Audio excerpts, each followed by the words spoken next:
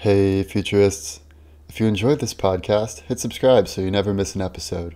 The past. Our computer is picking up a strange signal. The present. What's the world coming to? Hence, the future. Welcome to Hence the Future podcast. I'm Mattimore Cronin. Today we're discussing the future of vision. With us today is Dr. Martin Mullen. Martin is a physician and eye surgeon. He's currently doing his residency in ophthalmology at the University of Texas. And you may remember him from an earlier episode of Hence the Future called The Future of Health and Mortality. Martin, it's great to have you back on the podcast. Thanks for having me back. Awesome. So today, in the first half of this episode, I want to talk about vision in general and the field of ophthalmology and everything going on in that realm. And then in the second half, I want to talk about how our vision can actually be augmented using technology like smart glasses, smart contact lenses, and that sort of thing. So to start out, I think it would be good to talk about what the purpose of our eyes really is, and how our eyes have evolved over time.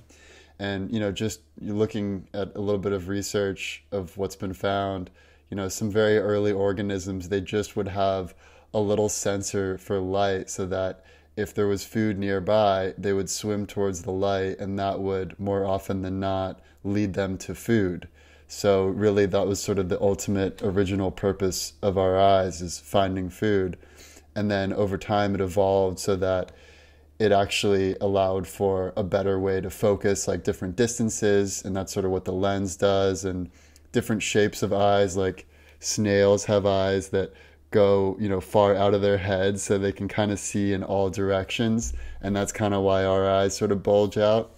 But there's a lot of trade-offs with different eye types. Like, for instance, we are able to have good depth perception because we have our eyes here and we can sort of create this world, but we're a little bit that if someone sneaks up from behind, then we'd be in a lot worse position than, say, a horse, which has, eyes on each of its sides. So it's really good at detecting predators, but it's not that good at perceiving depth because it doesn't have that combined viewing.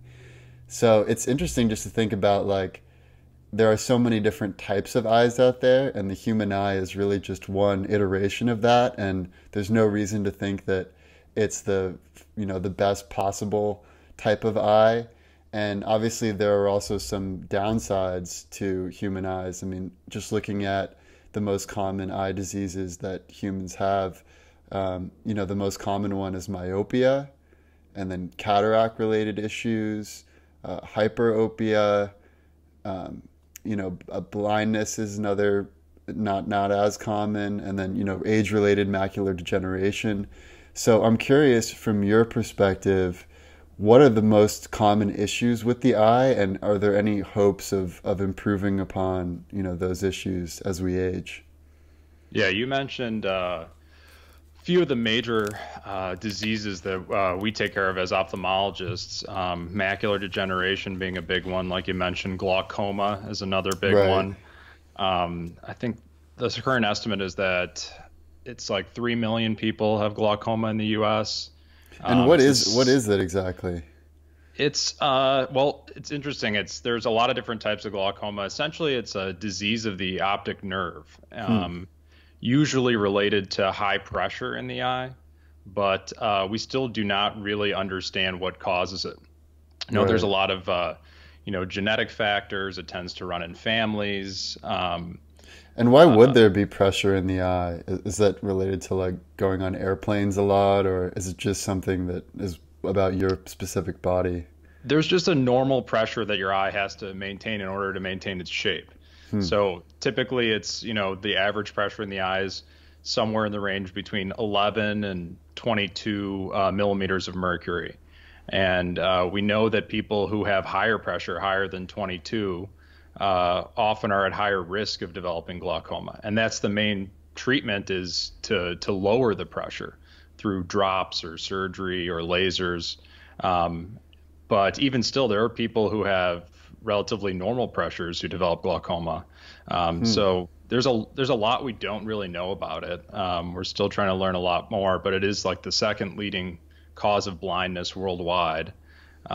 Second to cataracts, which we don't usually think of cataracts as being a cause of blindness because, like in the U.S., where we have access to cataract surgery, nobody really goes blind from cataracts. But Right. in other countries where they just don't have access to ophthalmologists or cataract surgeons, people will just go blind from that. There was a resident at our program a couple of years ago who came back to give a talk how after he graduated residency, he went to somewhere in South Africa, a country in South Africa that had a population, I can't remember the country exactly, but of like several million people, and he was literally the only ophthalmologist in the entire country. Wow. And so it just goes to show you that there is a huge problem worldwide we have more or less a simple solution, and we have a surgery to fix this. We just don't have a way to deliver it to people. So that's a big challenge that we're facing going into the future here. And what's that one operation where, I was listening to this Joe Rogan episode, and they talked about how, at least in mice, they've been able to sort of reverse blindness from like injecting something into the eye, or maybe it's like preventing blindness. What is that surgery? How does that work? I don't know what they're referring to in that one in particular, but if there's a way, the goal is if you could regenerate the nerve, that would be kind of like the holy grail of cures, because, and let's take glaucoma, for example, it's progressive damage to the nerve over time. And once it's been damaged, you can't reverse that. Right. So people slowly lose peripheral vision. You try to stop it. You try to get the pressure down. But yeah, once the damage is done, it's like, analogous to, someone who has a spinal cord injury. Once that nerve's been cut, or, or somebody who's had a stroke, once the damage has been done, you can't really regenerate that tissue, those neurons. But, that's the hope, maybe through stem cells or some other kind of gene therapy. Well, I have heard that frogs are able to regenerate their optic nerves. And so there is some research ongoing of how we might be able to, research how they do it and then apply that to humans.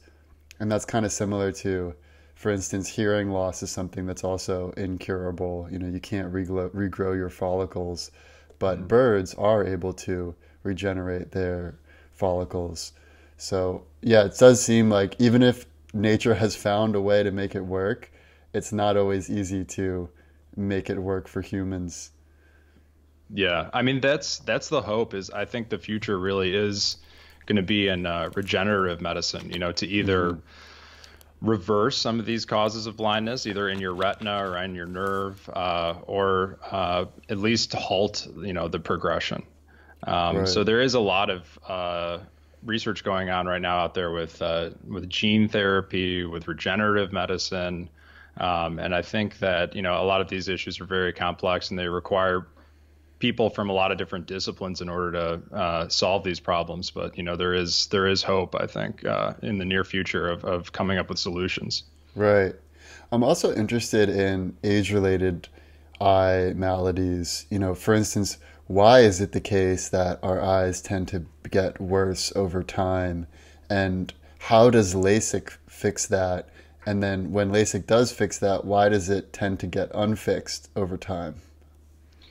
So LASIK is doing like laser surgery on the front part of the eye, on the cornea. And what it's doing is it's actually changing the shape of the front part of your eye so that when light enters your eye, it bends in a different way so that you don't need glasses. Right. And that's what your glasses are doing, is they're bending light for you in a different way because your eye has a certain shape to it that, the image isn't focused properly. Right. So the eye basically loses its shape as you age, and then so it becomes more oblong, and then you like slice off so it's a little more flat. Is that the basic idea?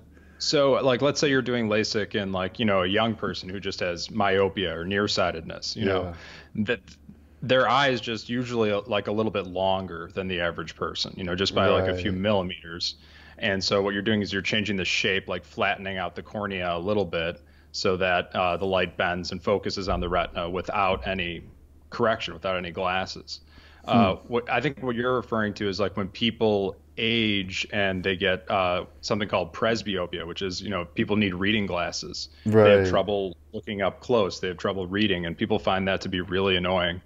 Um, the reason that happens is because the lens in your eye, which when you're young is able to change shape. So when you're looking off in the distance, your lens might be like a little flatter, and then sort of when you look at something up close, it sends a signal to your brain, and your lens like fattens up. That's You're able to change focal lengths of what you're looking at so that things are clear at all distances. Yeah. When you age, you kind of lose that ability for your lens in your eye to change shape. And that's why a lot of times you might be looking off in the distance, it looks fine. Then you look up close, it's really blurry. You need to put on reading glasses for that. So yeah, that is a problem that like almost everybody ends up dealing with as they get older.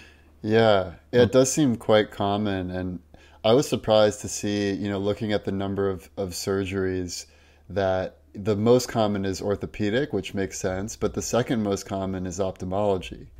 And so it does seem like quite a common issue that people would need solved.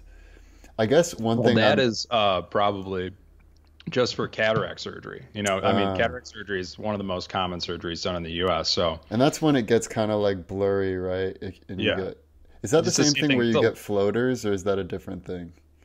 That's a different thing. But the cataract is just a cloudy lens in your eye. So, when you're young, the lens is nice and clear, and as you age, it just becomes cloudy. I don't know, for a lot of different reasons that people think of, maybe UV light might affect that. People at higher altitudes where, maybe they're more exposed to more UV light, they get cataracts younger. And so you're Di literally in this surgery, you're putting in an artificial lens in place of Putting an your. artificial lens, yeah. So That's you amazing. remove the natural lens of the eye, and then you're putting an artificial lens in. It seems like that would be a natural place to have some sort of bionic vision. If you already need a cataract surgery, why not put in a lens that has some extra Yeah. capabilities?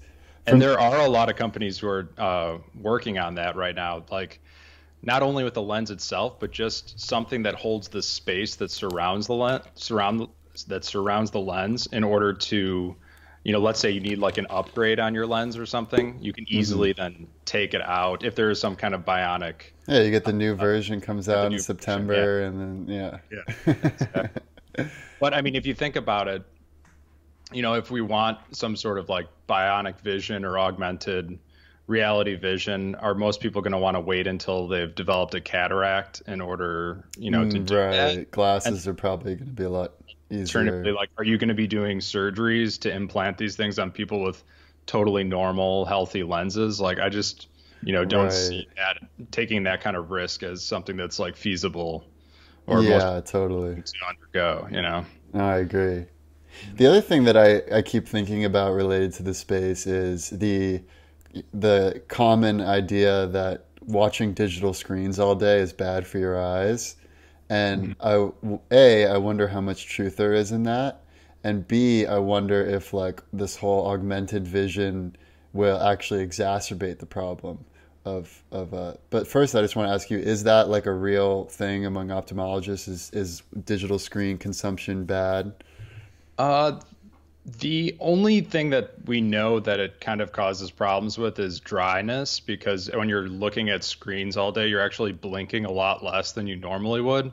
Huh. So people get, there's a lot more people with like dry eye problems, Why is that? Just because you're more engaged? I think it's because you're more engaged. I don't think they really know why. I don't think it has anything to do with the specific like The light or blue wavelength light of or light. yeah. The blue light, I think the whole thing about that is that people think that it just, messes up your like sleep wake cycle Right. and Because it's not circadian natural to have rhythms. that Yeah. kind of light at 11 p.m. at night.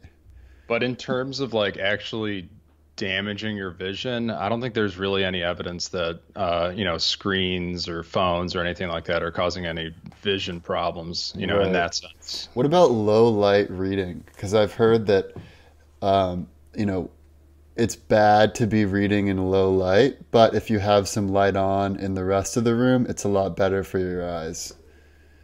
Is that the case, or is that an old wives' tale? No, I don't think that's true. Yeah. Yeah. And I don't think there's any harm to reading in, high light or low light. I don't think it makes a difference. And I don't think there's any harm you're doing to your eyes. Right. Cool. Well, so the next thing I'm interested in is the field of ophthalmology specifically. What is, in your view, like the cutting edge of ophthalmology? Are there any interesting developments being made right now? Whether that's using virtual reality, augmented reality, robotic surgeries, just new practices or methods. Like, is there anything interesting going on in ophthalmology right now that you see on the horizon? Yeah, a lot of different things are going on right now. Well, let's just take the sort of like augmented reality space. For people who have, let's say, a condition like macular degeneration where they've lost parts of their vision. Maybe they have intact vision in their periphery, but it's like really their central vision that's because there's some scarring there that they've basically lost some of those areas. So when they look straight ahead at you or try to read something, there's just spots of their vision that they can't see, or that are very blurry. And so there is a company I know right now who's using sort of an augmented reality device that it takes in the whole visual field, and then it tracks your eye movements. It finds out where the spots are that you're having trouble seeing based on a visual field test that you take. And then it basically just projects all of like the normal visual field onto the parts of your retina that are still intact. And so like as you read something, it might look like the letters are sort of like waving up and down or something like that. I'm not exactly sure what the perspective of the patient is, but they're able to take in all that information still in some way, and their brain is able to still process it, and they're able to see things and like read things and see people's faces that they weren't able to previously do. That's interesting. It almost sounds kind of like, again, with the hearing space, it's like if you have trouble hearing certain frequencies, you can boost those specific frequencies so that you're leveraging what you still are able to hear well. And it is interesting to think that, light and seeing is also dependent on wavelengths and perceiving different wavelengths. Like, I was fascinated to just, see that certain animals can see UV light. They can see additional colors that we can't even comprehend. And some of them even have thermal vision. Like, I was watching this one video of what a hawk sees when it's hunting, or an eagle, and it can literally sense the thermal heat coming out of rodent piss. So they see this like map of like rodent piss, and so that's what they're actually doing. They're like tracking where these rodents are, and they're super attenuated to any sort of movements. And yeah, so it's just fascinating to see like what eyes could be capable of. And it leads me to the question of what is the furthest limitations of what's possible with eyes. I know so much depends on, having the right brain as well. But if we were to, in the far future, have some sort of like brain-machine interface, like how much could our brains really handle with like zooming in and zooming out? And I don't know. I think that obviously the current limitation, without an augmented reality system is just that, like you said, like we can only see in the visible spectrum of light. And that's what we've evolved to. We have, certain photoreceptors in the back of our eyes that see, red, green, blue light, light, dark conditions. And so the combination of those, cones or those photoreceptors is basically that's the visible spectrum we can see. But if you had some kind of, augmented reality that could basically, it could detect like thermal vision or UV vision or something, and somehow like have an overlay onto, the front of our eye in terms of like some kind of area that we could see like that. Like I don't think it's unreasonable to think that we could walk around with glasses that could be showing us those things if, that's something that, people wanted to do. Yeah. Well, there already are some interesting examples, like, and this sort of gets into the smart glasses world, but for instance, Huawei, the Chinese phone manufacturer that's the second biggest, it goes Samsung, Huawei, Apple, and they have a phone that can zoom in 50x. So basically you can like have your phone on the 30th floor of some hotel room, and you can zoom in on people playing Go, like, really far away, and actually see like the moves they're making on the board. And it's pretty incredible. And they're also next month, or in like 15 days, they're going to release their first ever smart glasses, which they're calling Gentle Monster. Mm-hmm. And people think that this will likely have the same sort of zoom capabilities. And it's just incredible to think, like, if you had these glasses that had that sort of camera capability where you could zoom in and see things super far away. And then I saw another demo where you can actually zoom in on like your actual skin and see like almost at the cellular level. It would just be incredible to have that. I mean, the limitation is not, like I was saying, like not our brain or our eye. It's more so like the device. Like, what's the technology in that device? If it can zoom 50 yards or whatever away, 50x, what we can normally see. away, then I mean, that's pretty amazing. And it also brings up, I guess, a lot of privacy issues with who owns like, that? Who's like people can literally see what you see as you go about your life. That's like some of the most personal data possible. And then if you talk about having it actually surgically in your cataract, there's no turning that off. Right.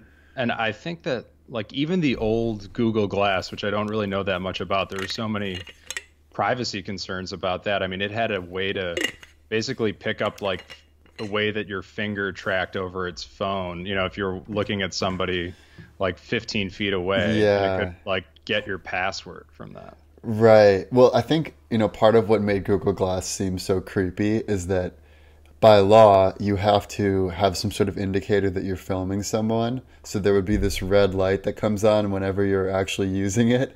So you're in like the supermarket and you see some like millennial kid like looking at you, filming you with a red light, and he's got this sort of like cyborg glasses style. That's obviously a little bit unnerving for the person being filmed. But Snapchat spectacles definitely made a big improvement there, where first of all, they don't look like nerdy cyborg glasses. They actually look like glasses you would want to wear. And rather than having it be like a menacing red light, it's like this friendly white circular light that sort of flashes up in a design. So yeah, but they haven't solved things either. I mean, when they came out with the first Snapchat spectacles, there was so much hype around it, but then they ended up having many Snapchat spectacles go unsold. So they took a loss there, and they also found that after about a month, most people had stopped using it.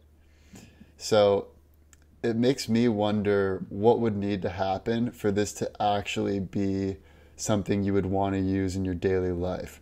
Like for you, what would the level of technology have to be for you to actually get up in the morning, put on your glasses, and either go to work on the weekday or, hang out on the weekend? I mean, I also think that, are you saying that you think that it wasn't as popular because just of the look of the glasses? Like people just don't like wearing glasses? Well, I think that's why Google Glass failed partially. I'm saying, but with Snapchat spectacles, they had great design aesthetics. So I don't think that's the reason they failed. I think it's more about just the seamlessness of the technology and it not being as useful as the hassle that it entails. So I'm wondering what level of usefulness would be needed for the, extra hassle of having a little bit more weight, wearing glasses if you're not used to wearing glasses. Like what sort of usefulness would we need to have for you personally to want to wear these things on a daily basis?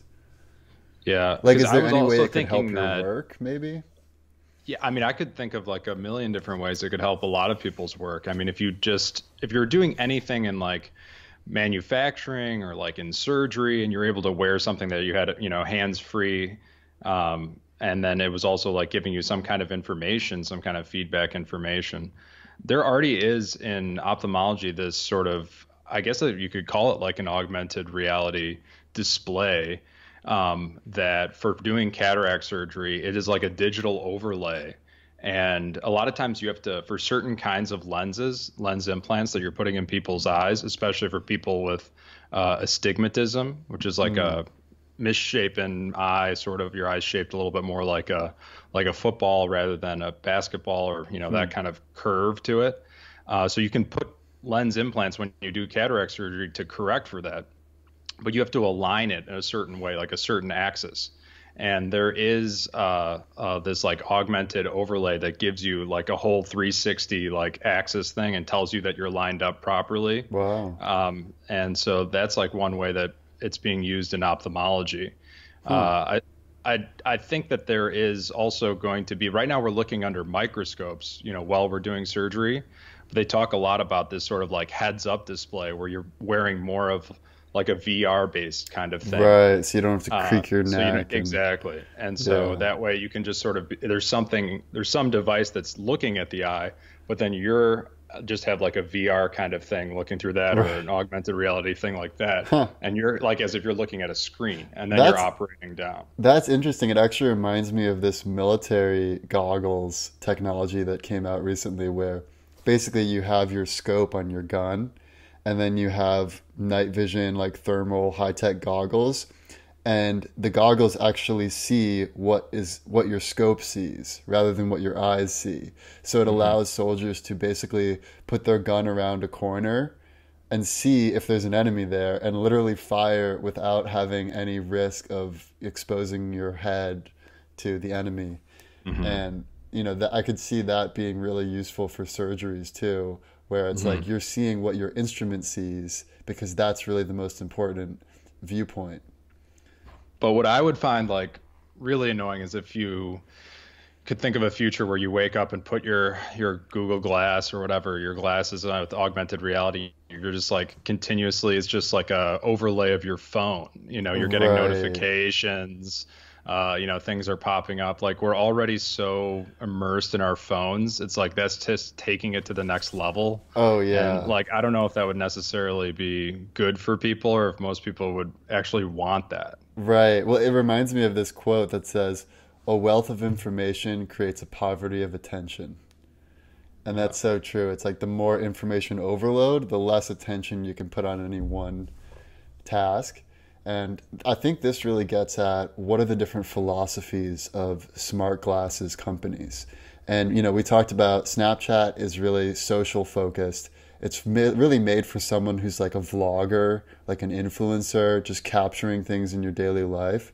Microsoft HoloLens, they're all based on catering to industry professionals. So people like, medical professionals, also people like architects, so you can see the model that you're working on. And so they've sort of taken that industry approach. There's also, Amazon has backed a company called North, which has a product called Focals. And this you can actually buy today for $600. And they are basically their focus is how can you use Alexa as you normally would, but with some sort of visual component. So it's, any normal thing like ordering an Uber and that kind of stuff, pretty much what you would expect. But then there's an interesting thing is Intel Vaunt.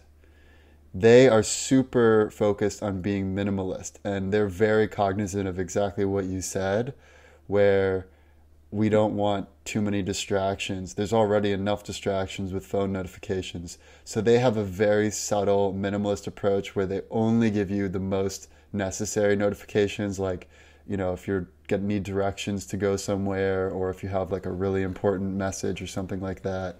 And they actually beam it directly to your the back of your retina, rather than having it like displayed on the screen, which I thought was interesting. And then we also talked about, Huawei Gentle Monster, which is very fashion focused. It has incredible zoom capabilities, and it's really meant for everyday use. And of course, Huawei would love to just, vacuum up as much data as possible, which is probably a big reason they're going after it. And Google is working on smart contact lenses as well. They have like a smaller company, a subsidiary of Google. I think it's called like Verily or something. I know they were working on these smart contact lenses originally to, or one of their goals was to detect like your glucose levels for people who are diabetics instead of having to Oh, like interesting. prick your finger every time and test your blood for your blood sugar. It could maybe just pick it up through your Yeah. veins. Well, I don't know that's if an we're still interesting or not, but trend though, because I've heard a lot of people talk about that, about how it's ridiculous that the way we get medical data now is your once a year checkup, because uh-huh. there are so many factors that could come into play, like what you ate right before your checkup, what your stress level was, like if something really bad happened the day before. And what would be a much better system is if we had continuous data monitorization. Like if you wear an Apple Watch every day and you can get a baseline for what your normal heart rate is, that's Hmm. way more helpful than just measuring your heart rate once a year at the doctor's Exactly. office. Same with all Exactly. your other indicators. Do you think Yeah. that would also be helpful with for ophthalmologists, like tracking vision? And if so, how would that continuous data monitorization work? Well, yeah, I mean, another going back to glaucoma, another huge problem is the same exactly what you're talking about. Like you come in for a visit and we check the pressure in your eye. That's only what it is right at that point, that exact time Right. that day. Like maybe And you then we're smoked making weed right decisions. before and then you have like less So it's, pressure, yeah, it's nice and low. Yeah. Um, but yeah, so there are devices that people have been trying to invent that could continuously monitor your pressure. Hmm. And so that you could get it like a whole that might stream directly to your smartphone, and then you could come into your visit and you could look at like the entire trend of your pressures over the last 3 months. Like what's the average, Right. what's the high, what's the low, all that kind of stuff. Does it fluctuate throughout the day? And I mean that alone, just having that amount of data might give us more insight into how to better treat someone's pressure and treat Yeah. glaucoma. So there are devices that people are trying to invent and that are on the horizon of maybe being able to do that. Yeah. Another thing I wonder about there is if there could be any downsides to having like a Bluetooth signal emanating from your eyeballs, like if that could lead to cancer or some other issues with like, Mhm. cell radiation or, just anything jumbling up things on the quantum level that close to your brain, if that Yeah. might have issues. Does that concern you at all? Or I guess we just don't know because we don't have the data. I don't think we really know. I mean, Yeah. who knows what like all this, what Wi-Fi and all the cell phones and Bluetooth and all this stuff. I mean, it seems like it's not causing any problems, but this technology has only been around for a little while, and now it's like way more ubiquitous. It's everywhere we go. Right. Like who knows if in like 30, 40 years, we find something else that it Yeah. wasn't healthy for our brains in some way. I Especially don't when we know. have like 6G, 7G, 8G, Yeah, and there's like that much more intensity in the signals. right. But the one thing that, I mean, the biggest risk of any kind of device that you're going to use, if you're going to put a contact lens on or some other kind of device, is always like, it's not naturally supposed to be there. So there's Right. And your always a body risk could it's going reject to, it. or cause infection, Uh, something like that. Even, with cataract surgery, the initial surgery, there's a low risk, but a chance of infection. Once, that time frame has passed, like a couple of weeks and you're all healed up, you're not going to develop an infection after that. But yeah, like a contact lens, if you're wearing it every day, and people don't have good hygiene about it, or there's some device that you had to implant on the surface of your eye to detect the pressure, I mean, there's always risk that that's going to cause issues. right. Yeah. Now, and why, I don't wear contact lenses, but I've heard people say that it's really bad if you fall asleep with them. Why Mhm. is that bad? Because that might point to limitations of like smart contact lenses in the future. Well, one is that, and even the best contact lenses that are made of a material in which oxygen can diffuse, pretty well, it's just not as good as your normal cornea being exposed to the Hmm. to the air. There needs to be some oxygen that your eye needs to get. So Right. that's a problem. And then, it can always just trap bacteria underneath it, especially if you don't have good hygiene with it. And if you're not changing it out and cleaning it regularly, you fall asleep in it, there's a high chance that that can cause an infection on the surface Right. of your eye. So, And isn't it true that sometimes people will like, if they fall asleep, it'll actually like go to the back of their eye and then they can't get it out? it's not going to go to it's not, some people think that it'll like go into your brain or something, Yeah. but no, it can't. Anatomically, it can't do that. Okay, good. Yeah, and then the other two, so you mentioned Google, but there's also Apple. So Apple and Google are the two big players that I'm really watching. Google, especially, they were the first people to the stage with Google Glass, and it seems like they've learned a lot from that experience. So I'm really fascinated to see what their next go-to-market product looks like. And then Apple, I'm the most excited about Apple because it just seems like they will strike the best balance between minimalism and usefulness. Like, especially because Apple products have really good Bluetooth connectivity. I mean, AirPods with an iPhone, no other Bluetooth device compares with just how seamlessly you can connect it.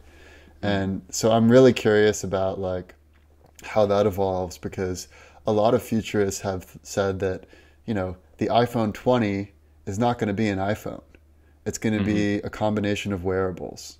So it'll be something like an Apple Watch, some AirPods, and some sort of glasses. Or maybe the glasses and AirPods are one component, and there's actually been a patent that Apple filed for that. What would you most like to see an Apple glasses product look like? Or would you be interested at all, or you're just or no?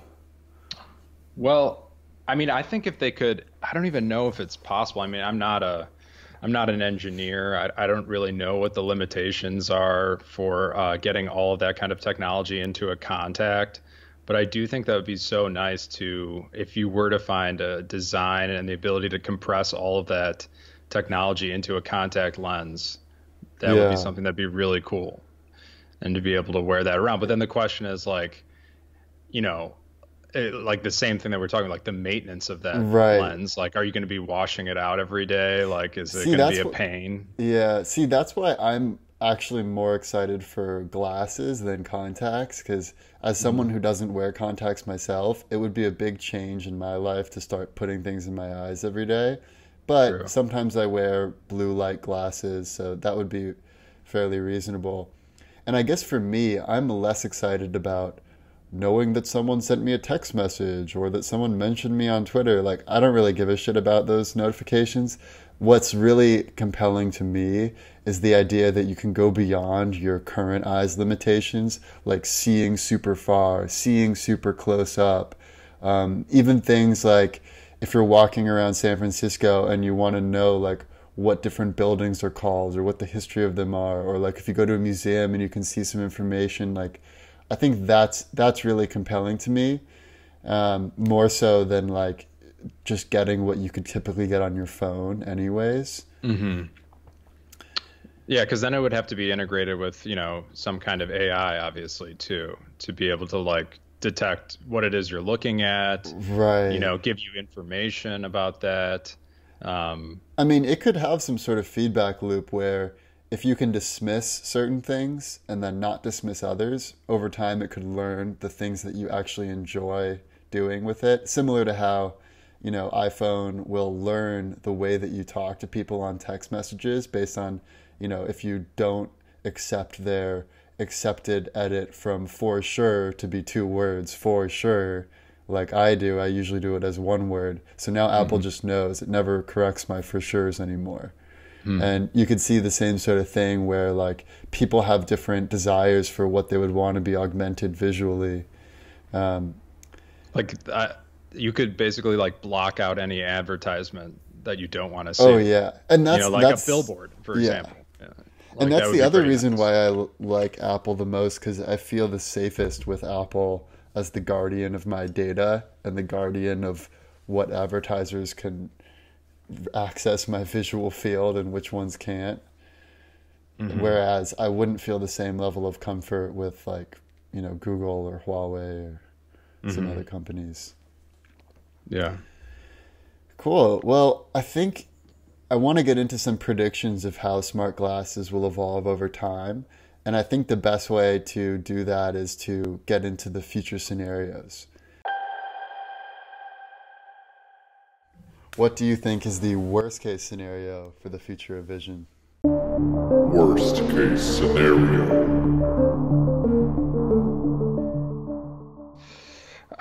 Kind of like how we were talking before about just the information overload potential of Google Glass or any kind of smart glass. Just the most annoying things like social media, things popping up, text message, just being inundated with information, and also the privacy concerns and sort of always being monitored, or like things always being recorded. That's like the ultimate amount of data that any of these companies could use for a lot of different purposes, and basically like control us in sort of a dystopian, futuristic kind of way. Yeah, it's like even in 1984, the screens could see you, but they couldn't. Big Brother couldn't see what you yourself were seeing. Like that's Right. like another level of potential dystopia. Yeah, it's like definitely another level Big Brother kind of thing. And like we're all the worst thing is that like we're all participating in it. People are doing it through their own volition.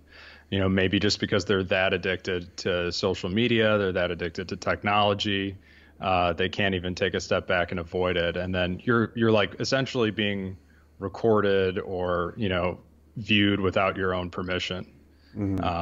That to me seems like to be a society that would be really awful to live in. Yeah.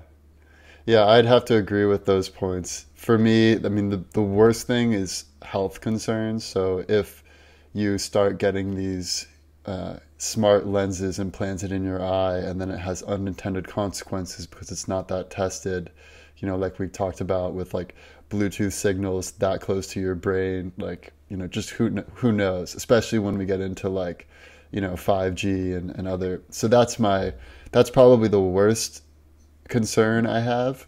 And then the privacy concern, I say, is the next worst concern. Like you, it's really important who is the guardian of your data. And I would be less concerned about a company like Apple guarding my data than I would about Huawei or some other companies. So that's a big concern. And then also, yeah, I agree. There's the distractions. Like, there could be accidents. You could be reading a message and crash into someone in your car.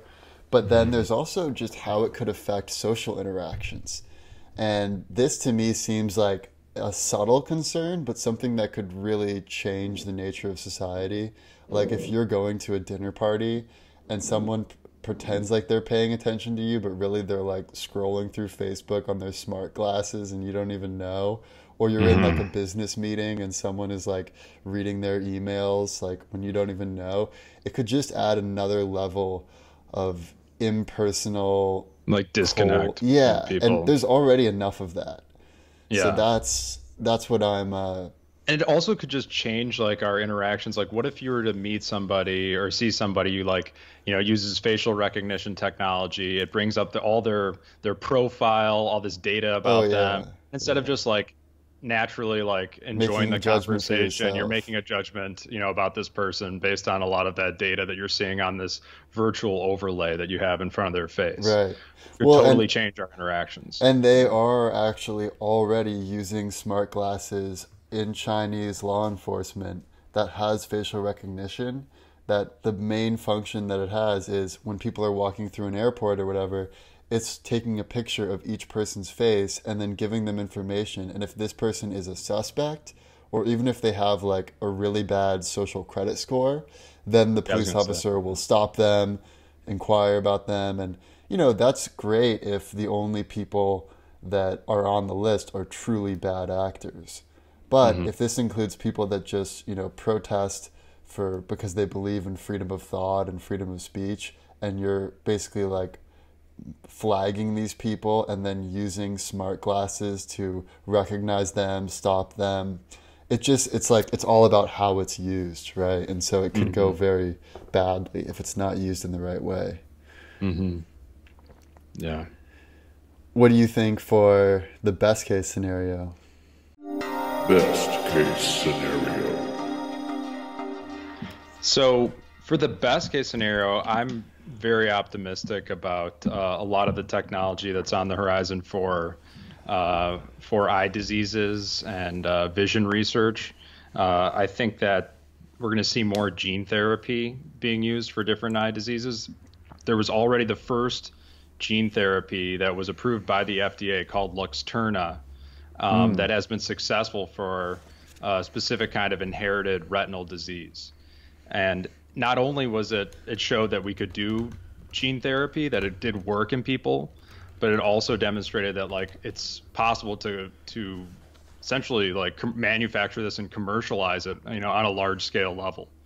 And that there have been a lot of limitations to that in the past, but so it is kind of like a proof of concept that like we can do this for people. Could you use gene therapy to give people like eagle eye vision or get frog genes so they can regenerate their No, I mean, I think really, there are people who are doing research on like exactly like you said, there are animals that can regenerate their retina, and they're trying to figure out if there is some way that we could use gene therapy to introduce that gene into humans. That's awesome. So the problem is that for this, specific one for gene therapy, there's only a couple thousand people out there with this disease. And think of how long, like this probably took so many years and so many millions of dollars to research to come up with this one specific thing. Now there are, hundreds of mutations out there that might need to be addressed. Right. So that's the limitation. And there's so few people. Like if you look at this one gene therapy, it's a one-time dose that people get. One injection of this drug costs $425,000. Wow. But that could potentially, if that were you, I mean, that could make the difference between you being blind and, being able to have some functional vision. Right. It doesn't completely cure you.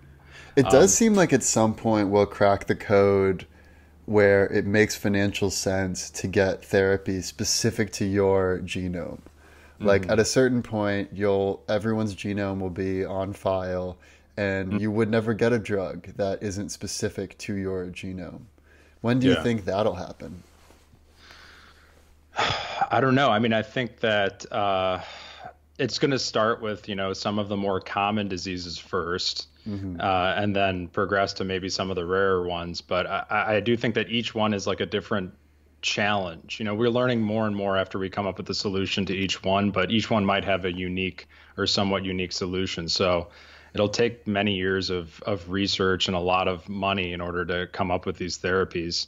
So, but then I guess getting back to, other things about the best case scenario and what's on the horizon, for ophthalmology, the other thing is, nanotechnology. A lot of the drops that we have, the treatment for different diseases, I mean, they're good drugs, but they can't get to the back of the eye. But there are people, and then we have to do injections basically in the eye to deliver the drug to the back of the eye, especially for different kinds of macular degeneration or diabetic retinopathy. So there are people researching, like, could you use nanoparticles to make a drug that you could just use a drop and it be able to get into your eye and get into the back of your eye. And so that, I think, is going to happen some point in the near future. The other thing is tissue engineering. I mean, they're already 3D printing people's corneas. Wow. And that is something, I think there's a huge shortage. People need cornea transplants if they've had some kind of scarring or other kind of problem with their cornea. There's about something like 10 million people who need a cornea, but you need a donor for that, like any other organ. Right. So there's a limitation. But if you could actually 3D print out corneas from people, you take their own cells, culture it, build up like a scaffold, build up a cornea, then you could have like unlimited, corneas for people to potentially transplant. So that's something that I think that will happen eventually in the future as well. That's awesome. Anything else, or do you want to hear my best case? Let's hear your best case. Yeah. My best case scenario is based on the notion that technology, as it gets more and more sophisticated, it disappears. And I think that smart glasses, smart contact lenses these have the potential to move us in that direction, where you're not spending as much time looking at your phone, looking at screens, where what is really relevant in the digital world is merged and woven seamlessly into the real analog world. And that, I think, more than anything else, is the potential for the future of vision. And of course, if we can get beyond the limitations of the eyes as we age, as we get diseases, as all of the major issues that people tend to have with their eyes, then the next step would be, how do we augment it even beyond what current eyes are possible? And like I said earlier, what's most exciting to me is augmenting what our eyes are naturally able to do. So if, for instance, and this is already possible, it just hasn't been put into a nice looking glasses design, but if we could instantly have night vision, thermal vision, zoom way in, zoom way out, and then that would just be, maybe it would be like cognitive overload and you'd need to take a 20-minute nap afterwards, but hopefully it just begins to feel natural, and it allows us to just go beyond our own limitations. So to me, that's and we can then be more productive and all that. And I guess another thing I was thinking about is that when we think about the future of ophthalmology or the future of being a medical professional, the best case scenario, in my view, is one where you don't have to worry about paperwork. You don't have to worry about finding the patient's file, looking at that information, logging things, copy and pasting things in Epic. If all of that stuff can just happen in the background, and you have a conversation with your patient, and then using voice recognition and natural language processing, if it can just automatically record what's relevant from that conversation in a database in the cloud, then you can really focus on what humans are good at, which is contextualizing the information, having the human person-to-person connection, and then coming up with what your recommendation is, while also drawing off of the best data that is pulled up for you. And I think that could be greatly enhanced by next generation vision technology. Yeah, I agree with that. I think that would be a great advancement. I think it's something that's definitely needed. And one other thing I wanted to say is I failed to mention just the use of AI and the potential that serves for in all of healthcare, but in specifically ophthalmology. It's kind of already here right now. There are some AI devices out there that can detect just incredible things. It can look at a picture. I went to a lecture recently where they were talking about an AI device that can just look at a general picture of your retina and be able to tell, if it was just based on all the image data that it had gathered, millions of images, be able to tell if it was a male or a female eye. Wow. And there is no ophthalmologist out there who could explain how that's possible. That's because amazing. There's just nothing that we know that you can look. When you look at the back of somebody's retina, there's no distinguishing factors that we're aware of that can tell if it's a male or female. But obviously the AI is picking up on something that we don't even know. And the same way with glaucoma, it is predicting glaucoma and glaucoma progression on some of these systems, and we don't really even understand what it is looking at. There are things that we look at on the picture, but we don't even really know what it's looking at, and it's doing it almost better than most physicians are. So, I think that's a good thing for patients, obviously, and for people in the long run. Yeah, there's so much that the human eye misses that a machine eye will not miss. I saw one stat that said that radiologists have a false negative percentage of 32%, which means basically a third of the time the radiologist will say, oh yeah, it looks good, when really there is an issue. And so it's not like machine vision recognition needs to be 100%. It just needs to be 67% to be better than the human. And I think with enough time and enough data, there's, with machine learning, I don't think there's any way that it won't become better than a human. Right. And especially if you use the best of both. Right. And if you're using, I think it'll be like an interface where, it'll take a picture of the back of your eye, look at with the OCT is a specific kind of imaging technique that we have that can look at all the layers of the retina. And I think, right now we just scroll through it and look at it. I think probably in the future we'll scroll through it and it'll like point to it'll have different tags, basically like, oh, look at this. Did you look at this? This could be this disease. This could be something else going on. Did you notice this? And you just kind of confirm like yes or no. And that way you have both the human and the machine working together to kind of get the best diagnosis and treatment for the patient. Yeah. Awesome. Well, let's bring it home with the most likely scenario. So what do you think is most likely, let's say in the next, 3 to 5 to 10 years, what do you think is going to happen? Most likely scenario.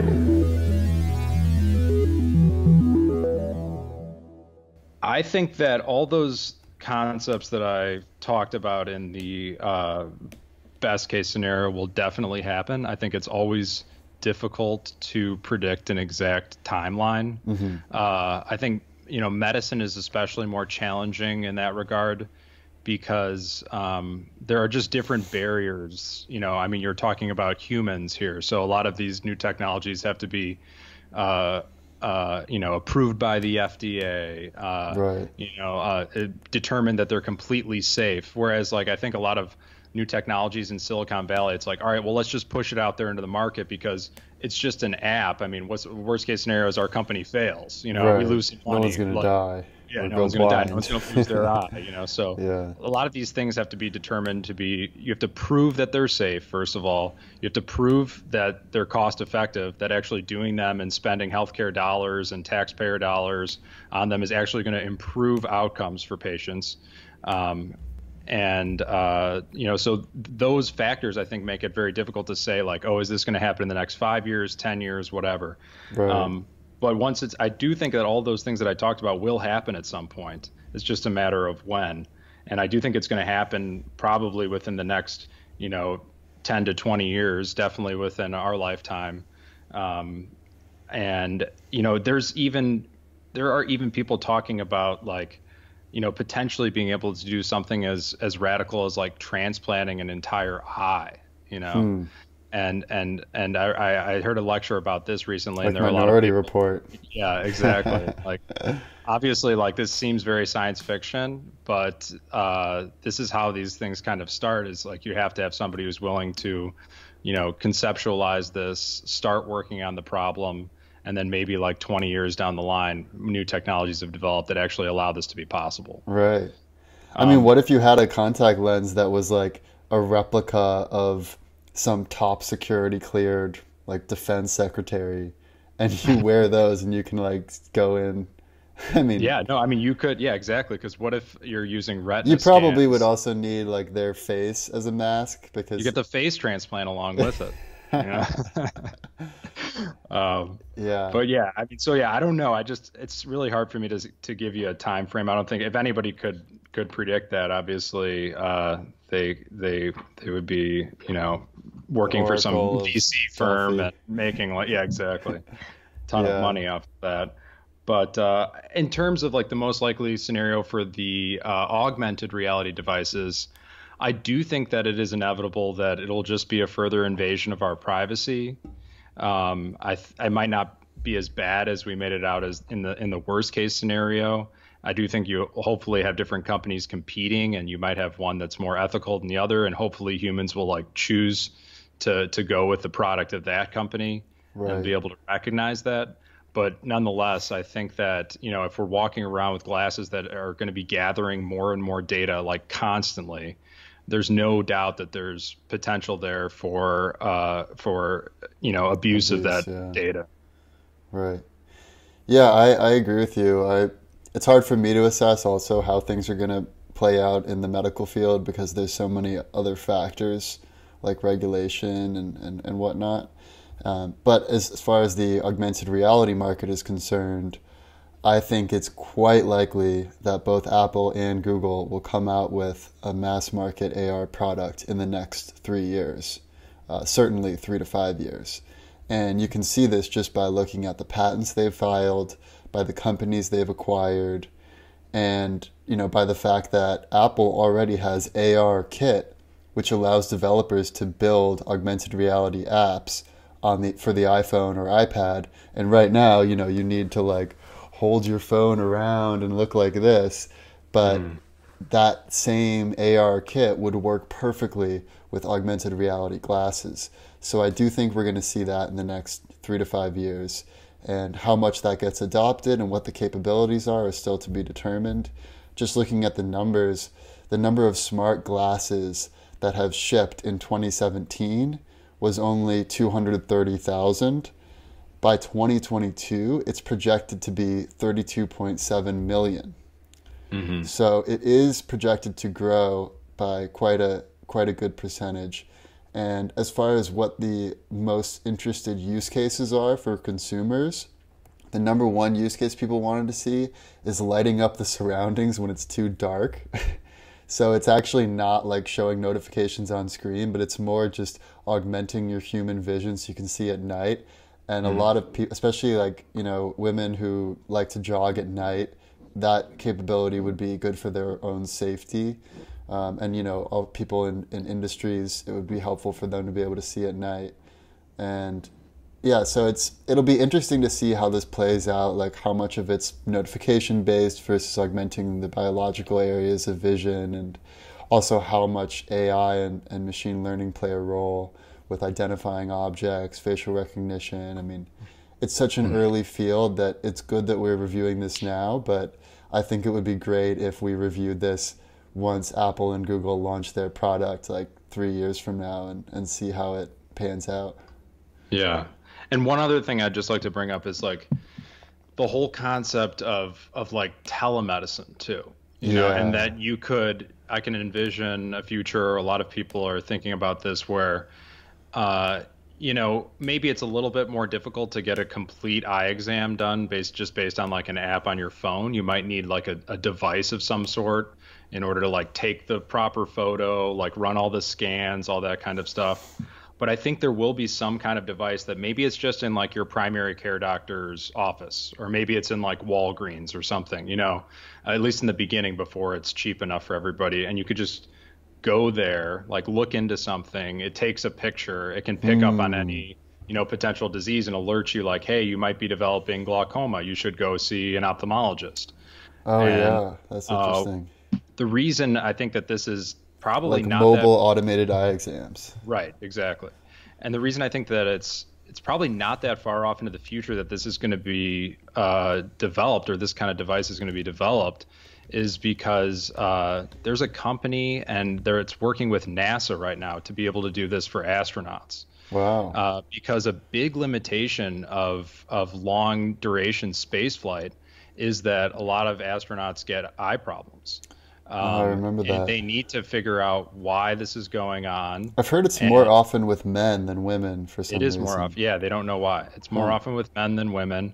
It's something to do with being in a microgravity environment, and that your optic nerve starts to swell without gravity. And a lot of these people do have a big change in their the shape of their eye. There are astronauts bringing up multiple pairs of glasses up into space, because the longer they're in there, the more their eye changes shape and the more their glasses prescription changes. Does it go back to normal when they reach Earth, or then I actually don't know. I don't know about that. There's in some cases there is like permanent vision loss. Wow. So it's a major problem and probably a major barrier to us, colonizing Mars unless we focus on this. So the government and NASA has put in a lot of money and a lot of resources into figuring this problem out. And in order to do that, they have to create a small device that can capture everything that all of our devices in ophthalmology, all of our diagnostic tools, combine it into one very small portable device, because they have to bring it up onto the spaceship with them. It's like the Theranos device, but for vision, if it actually worked as advertised. Exactly. So yeah, I think maybe in the next 10 years, there'll be something like that will just be everywhere, and it'll be better for people's access and monitoring of different eye conditions. That's awesome. Yeah, I love when technology is widespread enough that it can help everyone, not just the early adopter techies who are willing to pay $600 a pop. Right. Awesome. Well, I think that's a good place to end it. So thank you, Martin, for joining us. Thank you, everyone, for listening. This has been the future of vision, and we hope to see you next time. What will inevitably happen. The past, the present, and the future. Our computer is picking up a strange signal. The past, the present, and the future, baby. What's the world coming to? The past, the present, and the future. The past, the present, and the future, baby. The past, the present, and the future. Will attempt to stimulate consciousness. The past, the present, and the future, baby. Behind the strange signal is an alien The intelligence. past, the present, and the future. The past, the present, and the future, baby. It's possible.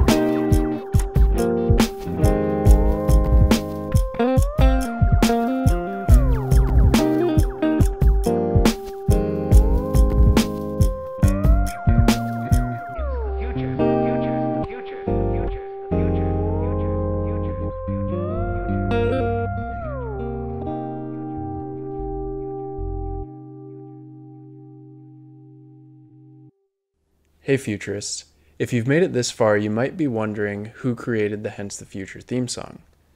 It was created by the Walden Brothers, and you can find them on Spotify. The Walden Brothers also produced the sound bites for the worst case, the best case, and the most likely future scenarios. At Hence the Future, we're always looking for ways to improve the quality of our episodes and our predictions. To that end, we're building a team of researchers to curate the most authoritative and highly vetted sources as the foundation for every episode. If you'd like to support these efforts, you can donate a small monthly amount at anchor.fm/hencethefuture. And if you haven't done so already, please rate and review the podcast on iTunes or wherever you listen to podcasts. We appreciate your support.